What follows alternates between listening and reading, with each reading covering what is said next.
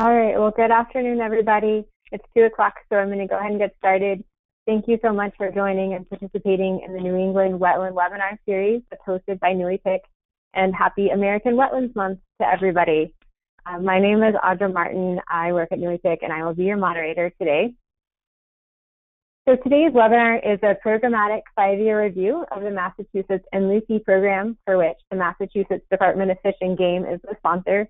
The statewide NEIWPCC program provides compensatory aquatic resource mitigation through preservation, enhancement, and restoration projects, and we will hear all about that shortly. I'm very excited to welcome our speakers today. First, introducing briefly the NEIWPCC program is Taylor Bell, and Taylor is the Mitigation Program Manager for the New England Regulatory District of the Army Corps of Engineers. He has 11 years of experience with the Corps and has worked with multiple districts throughout the Southeast, including Galveston, Mobile, and Wilmington districts. And prior to his current position, he was a Corps project manager for Rhode Island and Connecticut. So welcome, Taylor. Following Taylor, we will hear from the Massachusetts Department of Fish and Game staff, including Elisabeth Cianciola, who is a new addition to the Massachusetts NEIWPCC program as of December 2019. Prior to joining Fish and Game, Ms. Cianciola worked on environmental monitoring, restoration, and policy projects for several environmental consulting firms and nonprofit organizations such as the Charles River Watershed Association and the Connecticut River Conservancy. She holds a master's degree in natural resource management from the University of New Hampshire. And also on the line and joining us for the question and answer portion, we welcome Aisling O'Shea, who is the program administrator for the Massachusetts NEIWPCC program. Aisling manages program development and implementation for the NEIWPCC program, including mitigation project selection and funding, collaboration with federal, state, and other partners, and evaluation of program outcomes. She has spent more than 20 years working on environmental policy and planning in Massachusetts. So welcome and thank you to each of you.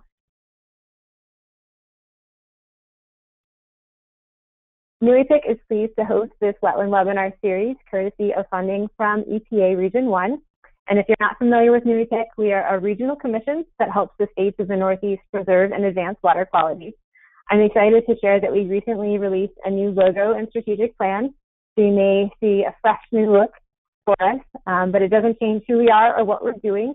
We're even more committed than ever to helping our states in the Northeast preserve and advance water quality. And I'm happy to have a new look to help us do that.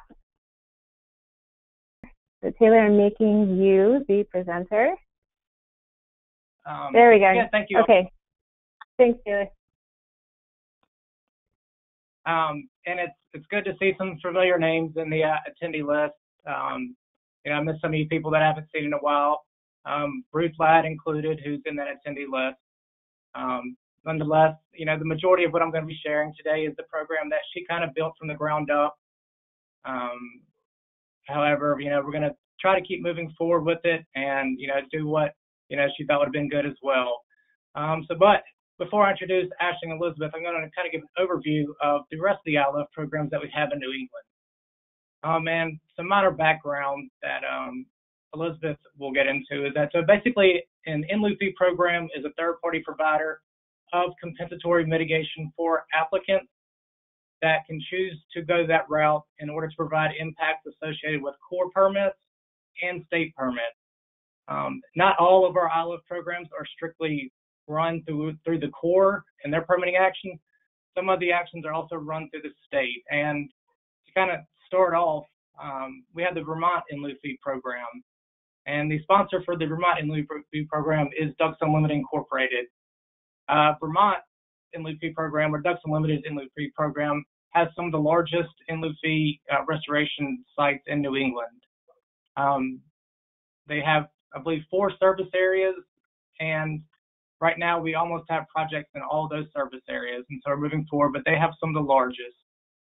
Moving to Connecticut, the National Audubon Society Connecticut chapter is the sponsor of that ILF program. When I say sponsor, the sponsor is who runs that program, or who's basically in charge of providing compensatory mitigation projects to the Corps, or the Corps and the state.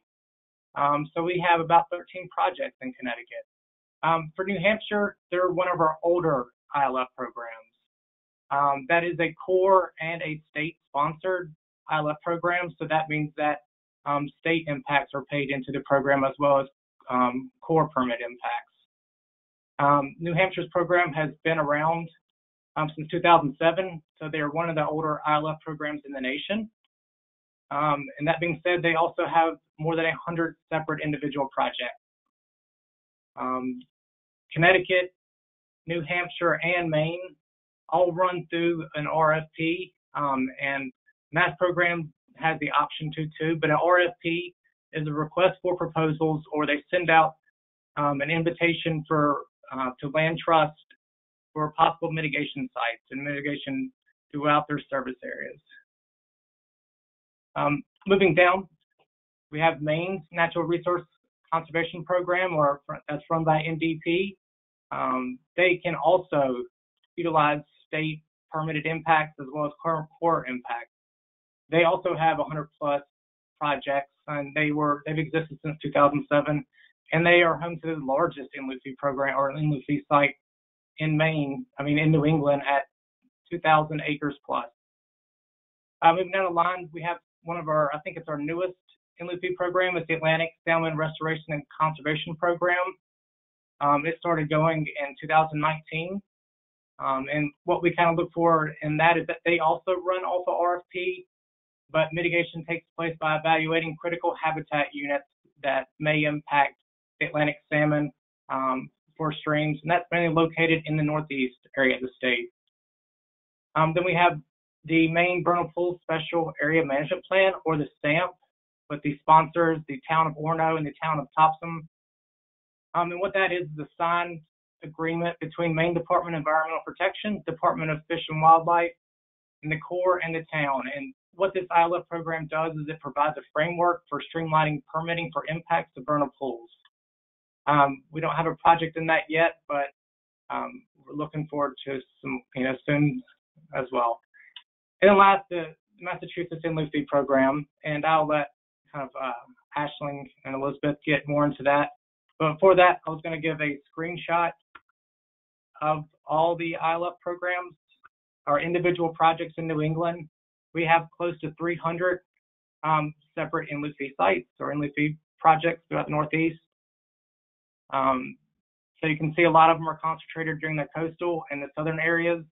Most impacts get mitigated for within the same service area that the fee is paid in through.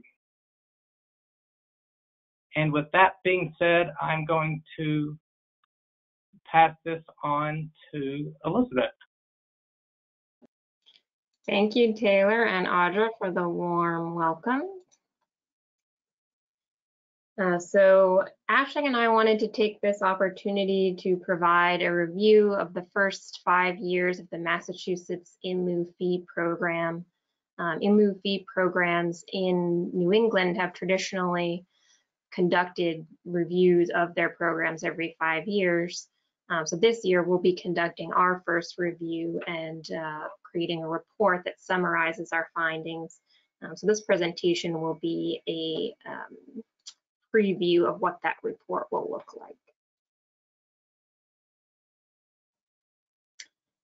In today's webinar, we will discuss what an in lieu fee program is, the structure of the Massachusetts In Lieu Fee Program, ongoing in lieu fee mitigation projects in Massachusetts, and potential future directions for the in lieu fee program in Massachusetts. After I run through these topics, we'll open the floor for questions with Aisling. So under Section 404 of the Clean Water Act, the Army Corps of Engineers requires compensatory mitigation for impacts to aquatic resources.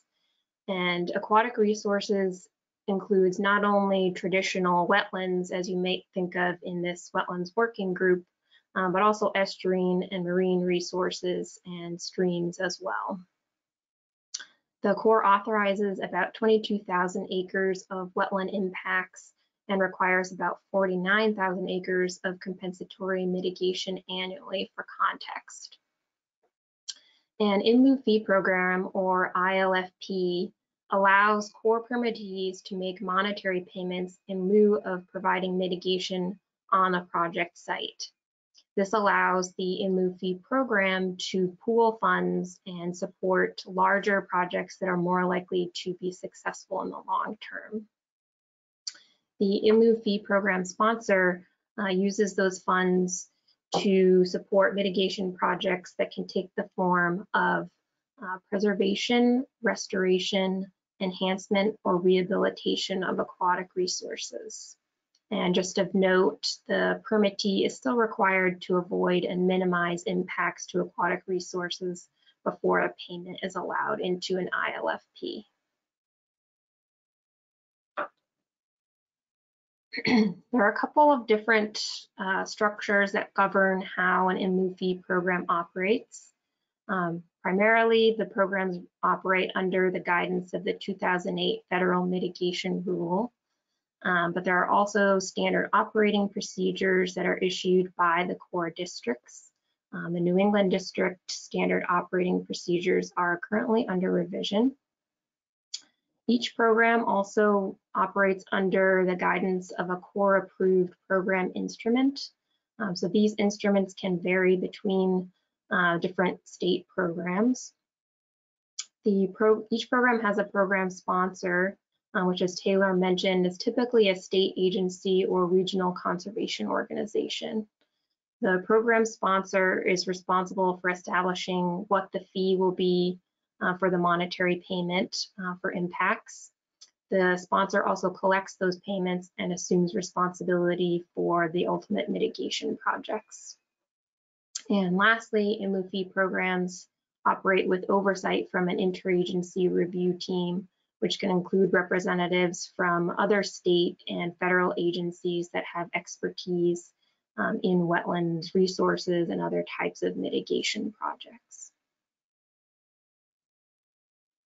So an In Lieu Fee program operates through the sale of credits.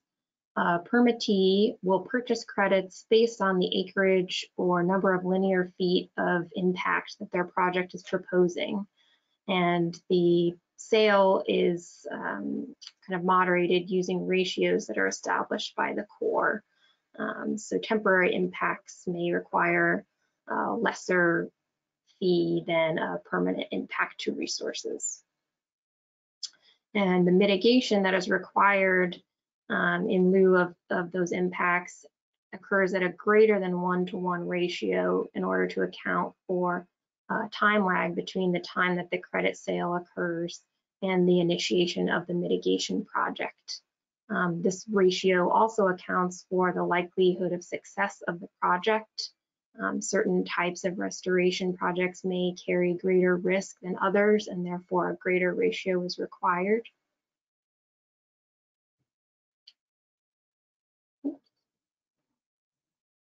So a new In Lieu Fee program operates by selling advanced credits up to a maximum amount that's established in the program's instrument. The advanced credits are allocated to the program's service areas and the resource types for which the program sells credits. Service areas are typically defined geographically by a physical boundary such as a hydrologic unit code, but in some cases they may be defined by political boundaries such as counties. And across the country, In Lieu Fee programs typically separate credits for wetland and stream impacts. And they may also separate them to a further degree than that, but at a minimum, wetland and stream credits are typically tracked separately. After the mitigation project is complete for any advanced credit sales, those credits become available for sale again.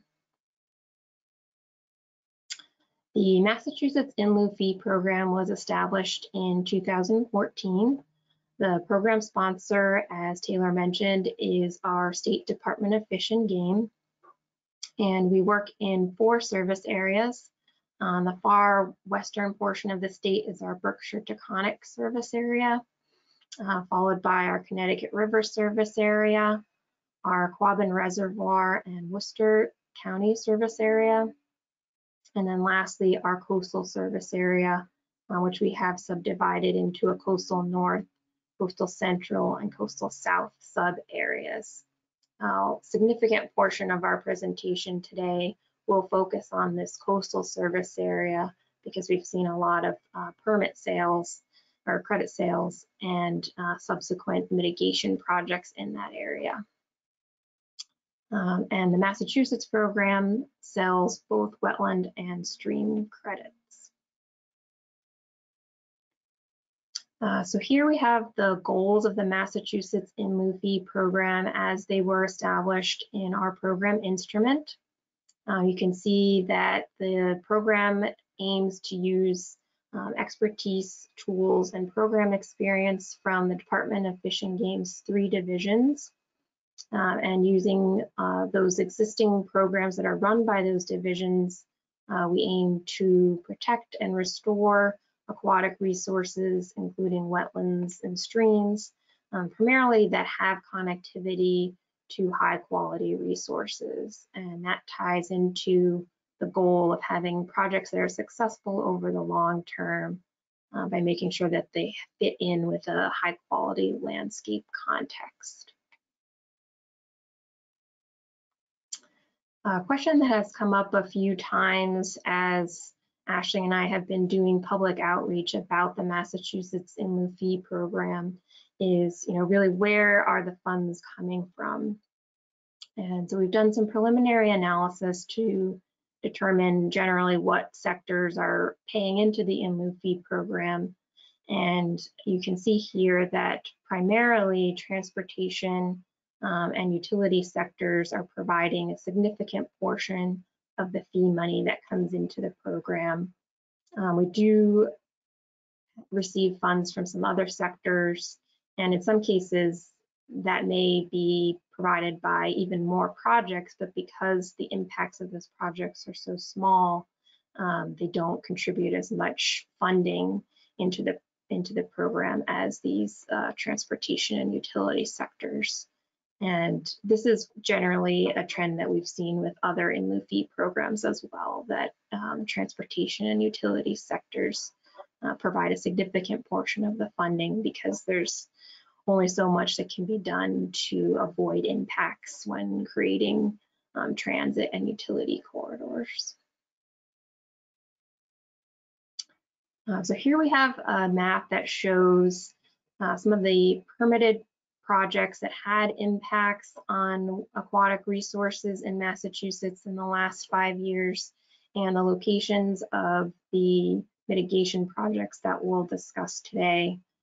This map is updated through 2019. So the Massachusetts in lieu fee program just completed another round of funding with a request for proposals cycle, as Taylor described. So those projects are not on this map yet at this time, but they will be included in our 5-year program report. So as I mentioned, in our Berkshire Taconic service area, we have done one mitigation project, which we'll discuss towards the end of this webinar.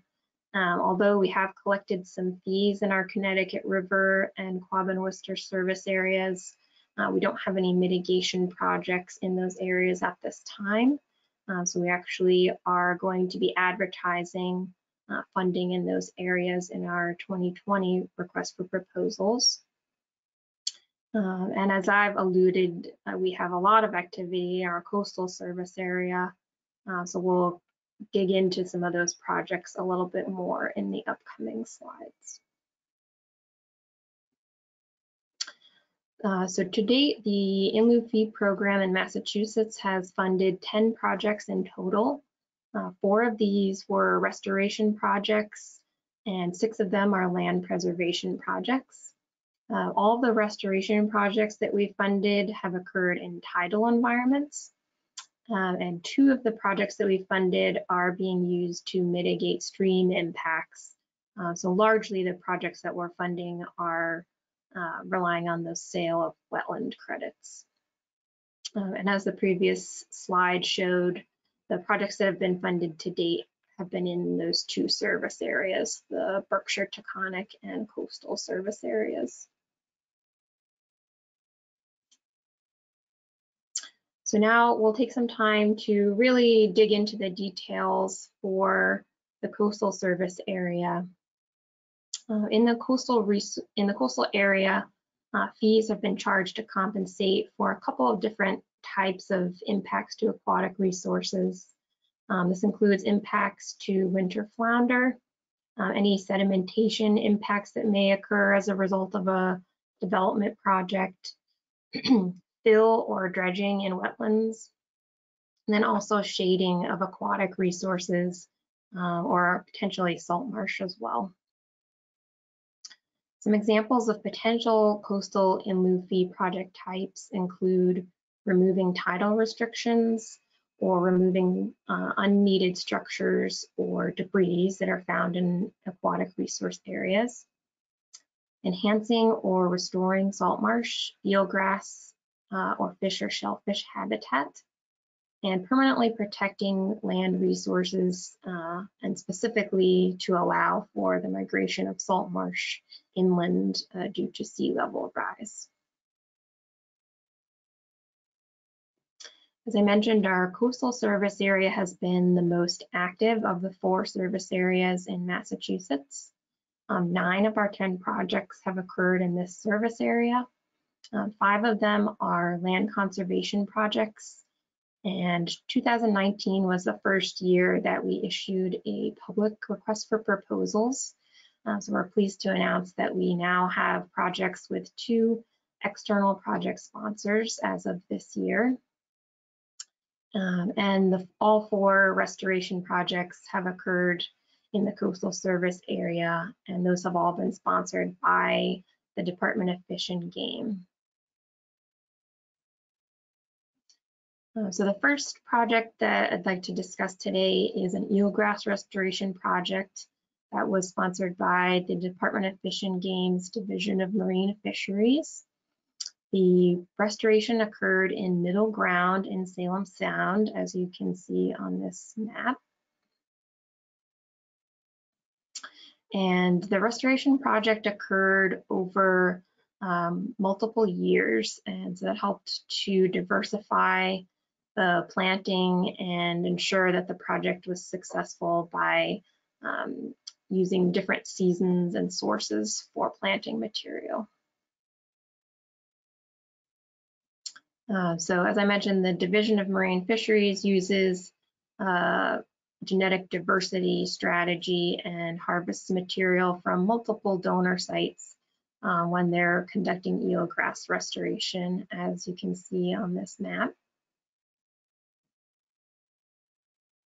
And for any of you who may not be familiar with eelgrass, eelgrass is a type of submerged aquatic vegetation that grows in estuarine and marine environments.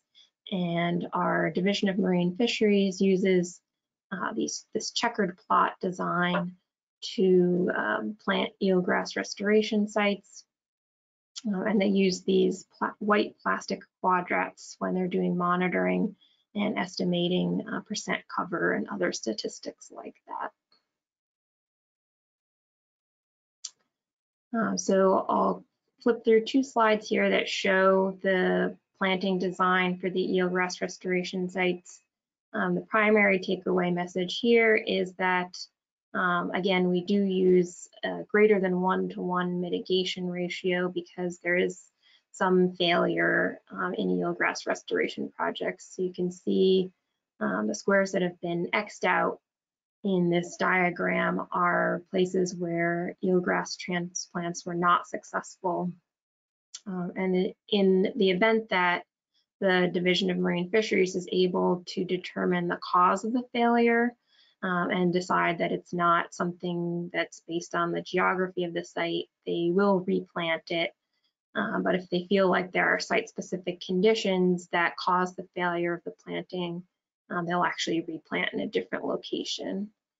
So those were the results of the first round of planting, and here you can see the second round of planting was somewhat more successful than the first round, so that was helpful for that project. One component of in lieu fee mitigation projects that's different from other restoration projects is that we do require a minimum of 5 years of monitoring for these restoration sites. So in this case, the Division of Marine Fisheries used 2 different reference sites where they collected data and measured the same variables at the transplant site, which is our project restoration site, for comparison to ensure that the mitigation project was successful. So as you can see here, in the case of eelgrass restoration, because it is a relatively high risk type of restoration, the Division of Marine Fisheries does site check 1 month and 6 months after planting, and then initiates the 5 years of monitoring that are required for the in lieu fee program. So some of the findings of the monitoring include a couple of stressors that may have made some of the transplant sites less successful than we would have hoped. And in photo A, you can see there's some algae that's growing in the eelgrass transplant site, and that's making the eelgrass stressed and less successful. And then in photograph C, you can see some green crab has also come into this eelgrass restoration site, and that's again affecting the health of the vegetation at the restoration. However, despite these stressors, the metrics that the Division of Marine Fisheries is using, which include chute density and canopy height, have been showing positive trends over time, and it's our hope that that will continue through the remainder of the 5-year monitoring period. So in terms of the credits coming available for sale again when the mitigation project is completed, at the beginning of the restoration, we've allocated different percentages of the total credit value of the project to specific deliverables or performance standards for the project. So you can see here that the actual planting of the restoration site was weighted more heavily, and then monitoring is conducted to release the remainder of the credits for the project. So moving right along, our first preservation project is the Nemasket River Preservation Project. This was conducted with the Department of Fish and Game's Mass Wildlife Division. This site was selected because of a couple of different reasons, which I'll walk through briefly. One of those is proximity to other protected open space. So we can see here that there's some existing state-owned conservation land on this side of the Nemasket River, but now by conserving this area in red, we're adding some protected area on the other side, so that creates a more complete corridor by having protected lands on both sides of the river. The Nemasket River Preservation Site, the in lieu fee program is receiving credit for preserving 87.5 acres of land, and that's after we've excluded a utility easement on the site for which we will not take any mitigation credit. And there's about 23 acres of freshwater wetlands on the site and almost 65 acres of upland buffer area. Site ranks highly for a couple of different Biomap 2 resources. It has a least disturbed wetlands complex and habitat for species of conservation concern. Not surprisingly, due to the location of the Nemasket River, the site also provides aquatic buffer and wetland buffer. And in addition, the site also is considered habitat for rare and endangered species under the Natural Heritage Program. The Mass Wildlife was also able to overlay the State Wildlife Action Plan data with their proposed conservation parcel and found that the site ranked highly as a key site for the State Wildlife Action Plan and also provided above average climate resilience based on the Nature Conservancy's data set. So achieving these multiple mitigation objectives makes the site relatively competitive for an in lieu fee mitigation project. Our next preservation project is a salt marsh preservation project on Town Farm Road in Ipswich. The property is a 29-acre parcel. And the parcel consists of 24 acres of salt marsh and 5 acres of upland buffer based on our recent baseline documentation reporting process.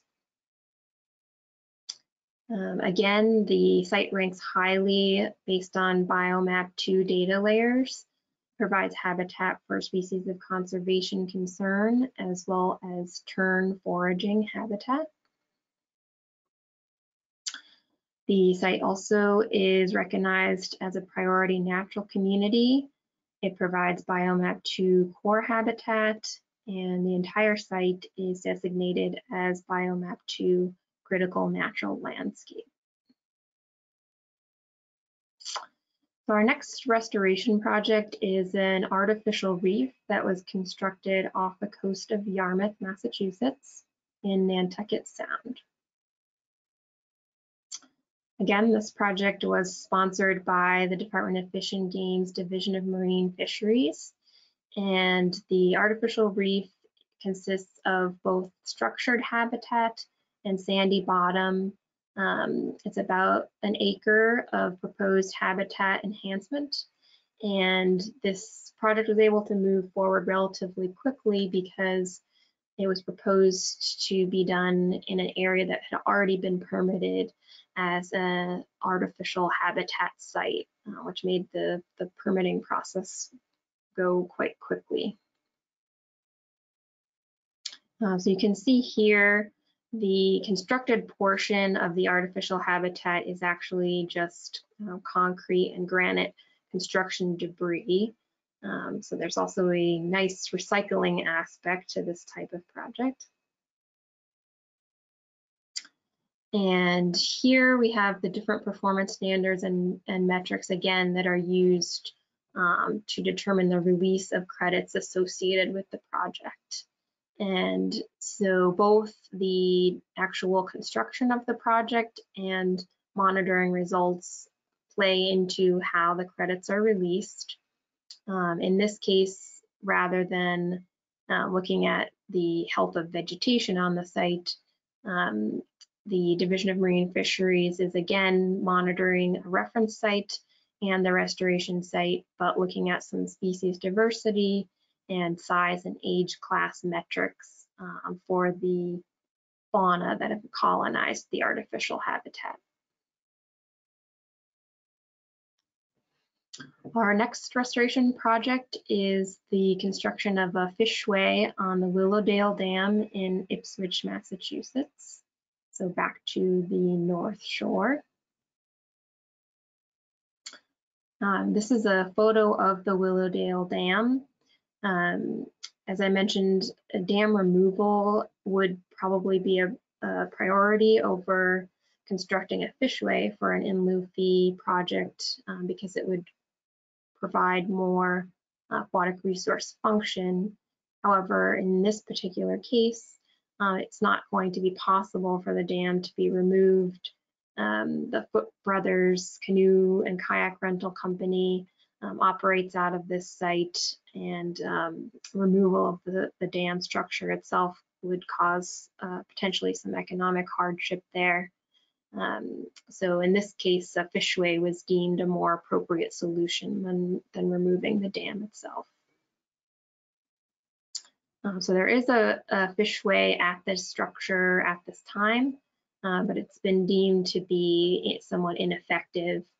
So the Division of Marine Fisheries determined that because many other dam removal projects on this particular river are moving forward, that it would be important to improve fish passage at this site. So what they've proposed to do is to install a new steep pass fishway on the other side of the dam and leave this existing concrete fishway and possibly modify it to support eelgrass pass, or excuse me, eel passage. So the release of credits for this fishway project is based on the upstream area that will be accessible to diadromous fish after the fishway is installed. And in this case, it's actually an impressive about 14.5 miles. So the crediting is weighted more heavily for the area that's immediately upstream of the dam, and then once we start to get further away from the dam, the actual credits produced by the open area is reduced somewhat, but for a total of almost 250 stream credits, this project will be a successful stream crediting for the in lieu fee program. So again, the project will be credited based on both its design, its operations, and the actual use of the structure by anadromous fish species.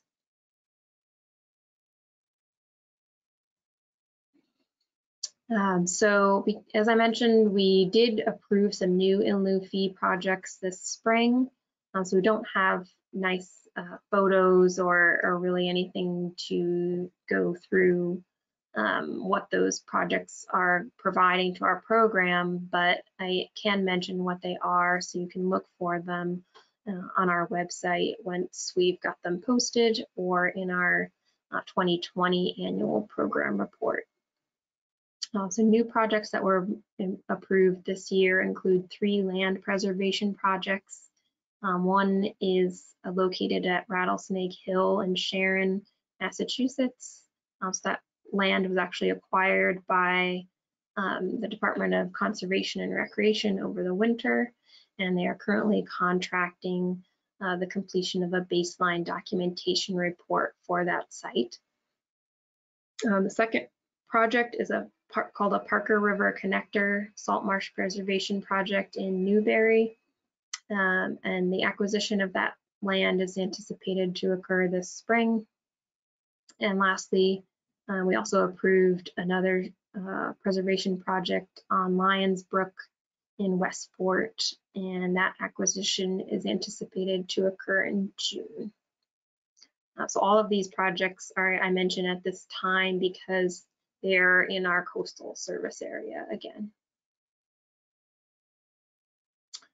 So shifting gears, we did see that we have one project in our Berkshire Taconic service area.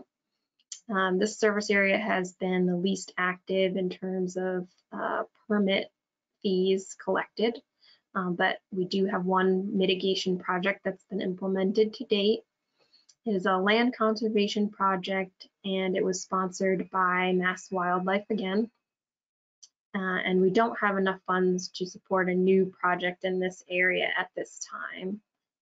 As Taylor mentioned, we do try to make sure that the fees that are collected in a particular service area are redistributed to mitigation projects in the same service area, supporting similar resources to the types of resources that were affected by the permitted project. So the project that we do have in the Berkshire Taconic service area is our Williams River Preservation Project. This is the preservation of about 49 acres of land. It's located in West Stockbridge, and again, this project was a priority because of close proximity to existing wildlife management areas that are owned by the Department of Fish and Game. So it's creating a nice, well-connected, diverse, protected landscape. So the site itself includes about 28 acres of forested wetland, 11 acres of upland buffer, and it has frontage on almost a mile of riverfront. The parcel also ranks highly for Biomap 2 habitats, including wetland core, and you can see it's very close to habitat of conservation concern, but that is not present on the site itself. The site also ranks highly as a State Wildlife Action Plan key site, and has at least the southern portion of the site has relatively high climate resilience potential. So to wrap up today's webinar, just point out a couple of new challenges and opportunities that the Massachusetts in Lieu fee program will be facing in the next couple of years. Something that can be a bit challenging for in lieu fee mitigation programs is a 3-year timeline for implementing the mitigation projects from the time that fees are received. So there is some pressure under the federal mitigation rule to make sure that fees are distributed within 3 years of the time that the sponsor takes them in. But in some service areas, there may be some difficulty accruing enough fees to fund a really good project in that 3-year time period. But that difficulty can also be used as an opportunity to really focus on collaborating with partners so that we can leverage in lieu fee funds and other available sources of funding to make sure that good projects are able to get off the ground without significant delays. Another aspect of in lieu fee programs is trying to sort of anticipate where new fees will be coming in so that we can tee up projects and have them ready to go once money comes in the door. So something we can do to help move that along is to monitor trends in development and figure out where we think it's likely that someone will need an Army Corps permit that might require in lieu fee mitigation. So one trend that we are anticipating is a potential increase in permitting around the I-495 belt, which would be our Quabbin-Worcester service area. And that is based on data analysis that's been conducted by Mass Audubon. Their losing ground report this year and in previous years have emphasized the kind of stress for development in that area, which makes it likely that we might see some wetland impacts in that area as well. But again, these aren't necessarily negative things. Having this potential for increased activity in this area can allow the in lieu fee program to develop relationships with planning agencies so that we can get a sense of what projects might be coming down the pipeline and really take the time to do some outreach and figure out what mitigation projects might be available to offset those impacts. And lastly, the 5-year review is a time when an in lieu fee program can adjust its program goals, particularly if there's a need to better capture the available mitigation opportunities. And I mention this because I don't think at the time that the Massachusetts in lieu fee program was established, anyone really anticipated how much more active the coastal service area would be than some of our other service areas. And so over time, there may be a need for us to better integrate new restoration techniques in estuarine, marine, or other types of coastal resource areas into our program planning so that we can be sure to request those types of projects as we're issuing requests for proposals. So with that, I think we'll open the floor to questions. Yeah, thank you so much, Elisabeth. And I see Ashley's joined us back here for the Q&A session. So there's 2 ways that you can ask a question. Since we already have a couple in. One is, could you explain what biomap2 data layers are and where they come from? The biomap2 was developed a number of years ago, and it's the biomap2 is there's several data layers in there, as you can see, that help to identify what the comes from. Like a variety, there was a variety of partners collaborated on this, and including Mass Department of Fish and Game, Natural Heritage, and other agencies and partners. And the idea here was to really look at where throughout the state, if we're going to focus our efforts on on preservation and on protecting resources, where are the topmost I think maybe it's like the 40% of sites that have the highest ecological integrity. Maybe I know some of the work that was done at UMass Amherst with the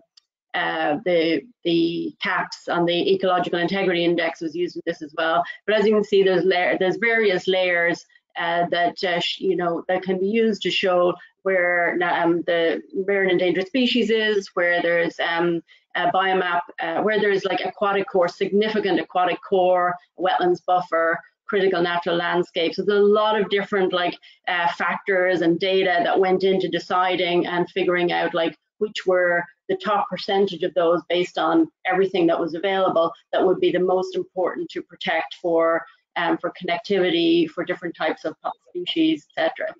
I would add, if it wasn't clear, that biomap2 was an exercise that was done in the Commonwealth of Massachusetts.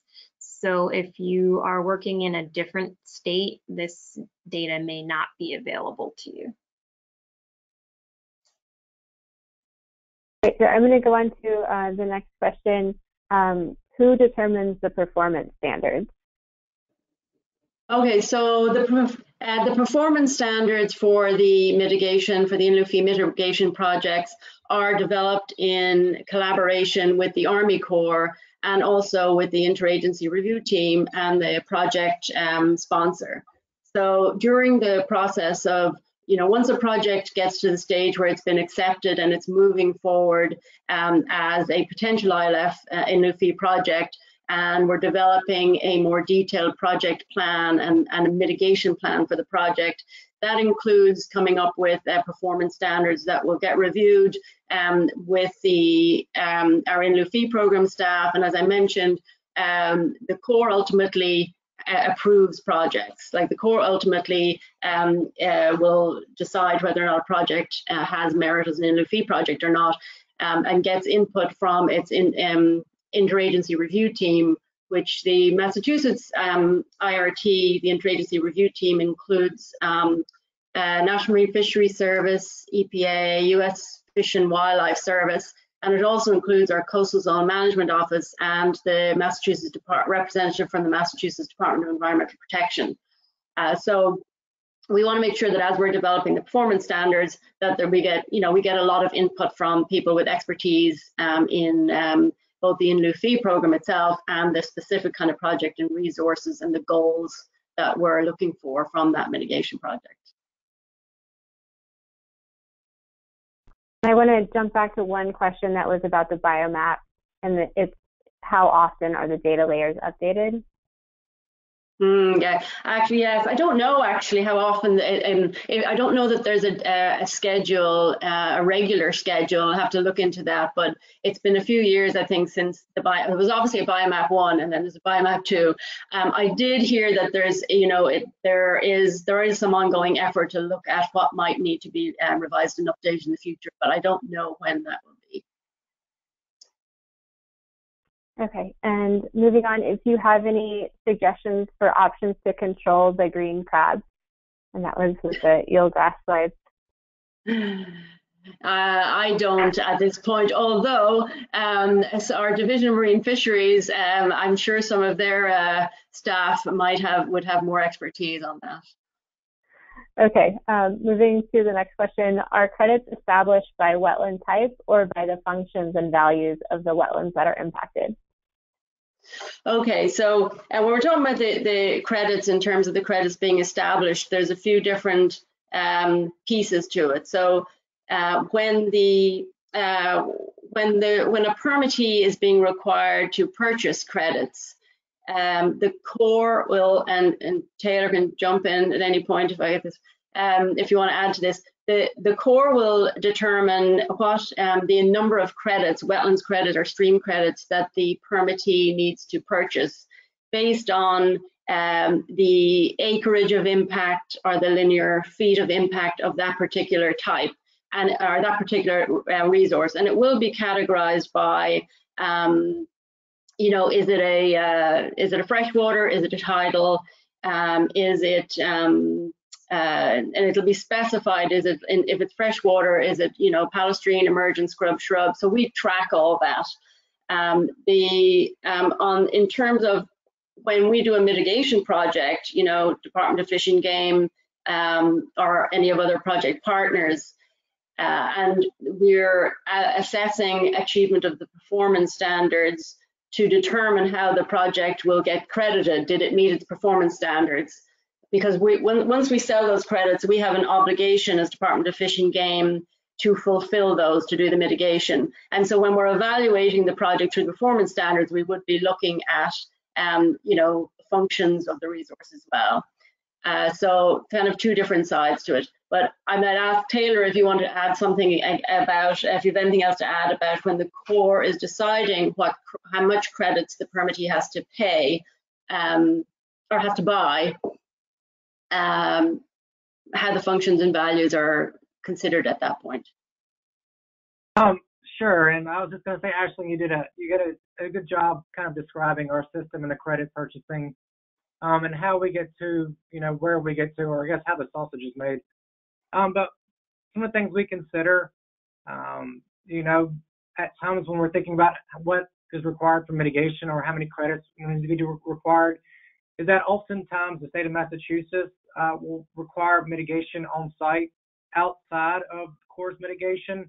But more times than not, the mitigation rule and kind of what we follow is that we require at least 1-to-1 unless there is alternative avoidance and minimization measures taking place. So more times than not, we're looking at 1-to-1 loss per resource, and then through credit purchasing. And then on the other side of the coin, when you're looking at credits produced by project, we either look at, you know, the function gained for a restoration project or a dam removal project, or a tidal restoration, or with, you know, the subtidal project. We're trying to measure some type of functional lift that has occurred to give us wetland credits. But as Ashley, you know, correctly said, we have two types of credits in Massachusetts and throughout some of the other programs, that we have stream credits and we have wetland credits. But within those wetland credits, we have subsets of credits. And those subsets kind of get into tidal, non-tidal. Then you start looking at intertidal and subtidal and forested, you know, PEM, et cetera, et cetera. So I hope that kind of answered the question or was enough of an answer. Okay, I think that generated some additional questions. So quickly get to these, and then I have a few more, and we're right at 3 o'clock, so hopefully we can get to all these. Is credit purchasing synonymous with paying the fee? So credit purchasing synonymous with paying the fee? Yes. So when the Corps issues the permit, that permit will specify the number of credits and the type that need to be purchased. The permittee, or the applicant and the permittee will contact the NEIWPCC program. We have set rates for different types of credits, and once they make the payment to Department of Fish and Game, we will send a letter, a receipt of sale, that says you have paid this amount to purchase X many credits. Our Department of Fish and Game is now taking on the legal obligation for the mitigation, and will notify the Corps as well. So once that happens, the permittee is able to move ahead with the project that the Corps has permitted. They can't move ahead with that until they have, demonstrated that they have purchased the credits from us. So that's how they're related. So they'll purchase the credit, they'll pay the fee that will purchase, half a credit or 100 stream credits, and then that's we will issue the letter, and they can then, they've done their part, and then we're on the hook. Then Department of Fish and Game, we will then we hold the money in a trust, in a mitigation trust, trust fund. And as Elizabeth was saying earlier, then we pool the funds to do to achieve the kinds of mitigation that we're looking for. Is there a list of credits with the subsets? And hopefully that question makes sense to you. Was there a list of credits with the subsets? Is that what it is? Yes. Yeah, we can provide, if somebody's asking like how they're broken out the different types of credits and subsets. Yeah, in fact, in our annual report and our 2019 annual report is on our website, which I think we can give you a link to. And if that's a good place to maybe look and see all the different types of credits, and it's broken out by, was it, a marine, was it estuarine subtidal, estuarine intertidal. So there is a breakout. We can provide a list if anyone wants it, but the annual report's also a good place to start. Yeah, the next question is, could you describe how sites were selected for the eelgrass restoration sites, and were they less likely to be affected by runoff? The Division of Marine Fisheries, the eelgrass, the staff that's got expertise in working in eelgrass, they did, as part of the, actually it's an interesting question to bring up, because one of the other new projects that we've just funded, which is going to get starting soon, is another eelgrass restoration project with Division of Marine Fisheries that is specifically going to look at site suitability factors and develop a model to look at to do some test planting and really get a better understanding of where the best sites are for eelgrass planting. So I can't speak directly to everything that was involved in selecting the sites for the current eelgrass project. That actually started just before I came on board, but we can certainly provide some more information on the project, the mitigation plan itself, and the annual reports for the eelgrass provide a lot more detail on all the different factors that went into picking those sites. And I know, water quality is a really important part of selecting the sites. So the sites would have been chosen based on the potential that that water was clean. And the site right now is the Salem Sound. There were two sites selected at the time. One was in Boston Harbor and one was in Salem Sound, but it ended up the Boston Harbor one didn't happen, and they're both in Salem Sound. Not super close to the actual coastal bank. So I'm not sure if the question was related to like direct stormwater runoff or water quality in general, but we can certainly provide more information to follow up on that. Sure, thanks. And then another question, for the Williams River project or other non-tidal wetlands, are you able to cost share the cost per acre that you estimate, or will you need, or will need for the restoration project? So can you cost share per acre or estimate? Can you cost share per acre? I'm not sure if I understand the question. Does it mean like, can you just share the cost of the project in general? I'm not sure if this is answering your question, but for the Williams River project, for example, there was only a very small amount of money available for that service area, which is about 13,500. And so that wasn't able to support the whole project anyway. I think maybe it provided a certain percentage of the cost of the overall project. And so how that works from the ILF perspective is we don't take credit for the whole site if we only provided 10% of the money. So if the NEIWPCC program provided a 10% or a 20% share of the cost, then we'd get a sense of what would the credits be worth, in terms of wetland and stream credits for the whole site, and it would be prorated based on what our contribution was.